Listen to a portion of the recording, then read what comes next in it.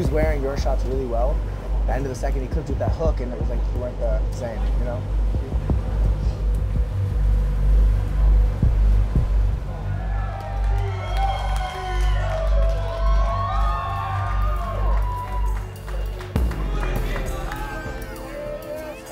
You were a little emotional after the win. Why? Why this one? I just feel like, you know, it's my first main event. My family was here. I had that reason to fight hard, so. But when the fight's over, of course, you know, those emotions come on. I don't mind crying, so. My dad was here. My dad hadn't been in a fight in a long time. It's a special moment. It's a lot of pressure, too, because I know they're there, but at the end of the day, this was the moment I was needing to set my career to the next level, and from now on, you know, just keep going on and try to find those big fights and get close to that belt. I'm just so proud of Chito. Like, I'm the one that have seen all his career. I've been there since day one. I know how hard he worked to be here. This opportunity was huge. He achieved one of his dreams.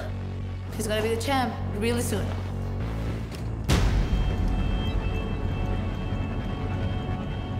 Listen, the kid's a stud. Yeah.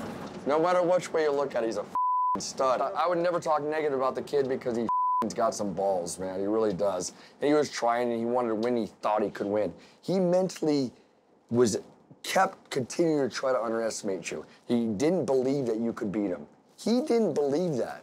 But at the end of the day, it's beautiful. I love you, buddy. It was amazing.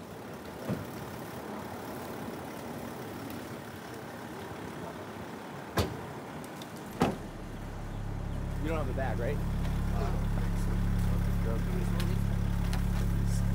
You want your cover? Like you now, bro.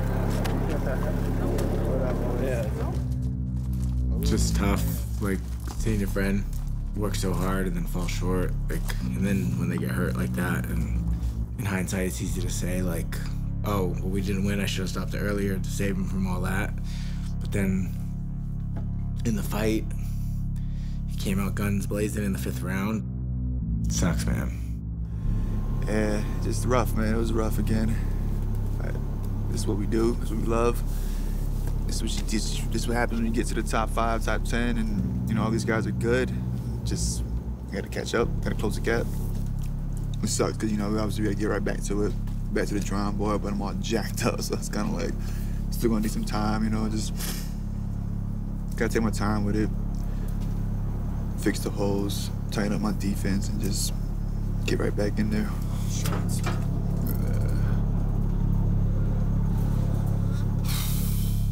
Cheers, boys. For success in life. Good job managing this kid, house man. Good job kicking ass. I'm excited and happy. You know, this fight, in my opinion, in my head, is in the past. So now moving forward for what's next, keep working and just keep getting better. It doesn't stop. Fighting doesn't stop. And when it does stop, you're never gonna make it because you stop the momentum.